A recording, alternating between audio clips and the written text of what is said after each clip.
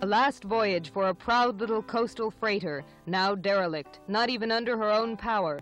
20th century pirates will sink the 188-foot Walka Q to lure deep-sea treasure to the polluted waters off Miami Beach. We try to promote recreational fishing in the area, and by sinking this ship, we're able to provide an artificial reef, both for the charter boats and for the community fishermen, mostly the weekend fishermen.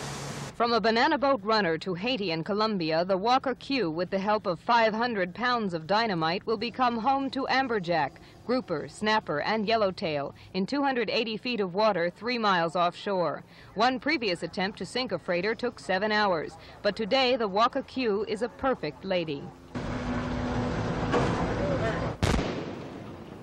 When it reaches the bottom and growth starts to accumulate, smaller fish, algae, and other interesting things develop, and there's a chain reaction of the smaller fish beginning a population, and of course the larger fish eating them, and eventually we wind up with quite large fish on the wreck. How long does it take to make it a good fishing spot?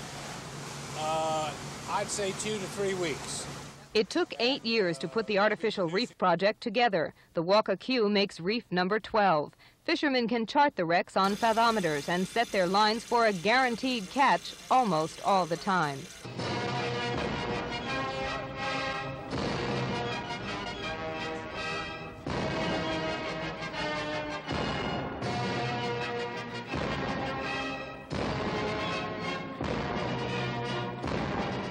The birth of an artificial reef is a violent and beautiful thing. All that remains on the surface is an oil slick and some debris.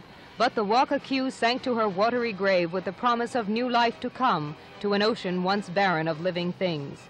Beverly McFarland, Channel 4 News on the Yacht Therapy 4 off Miami Beach.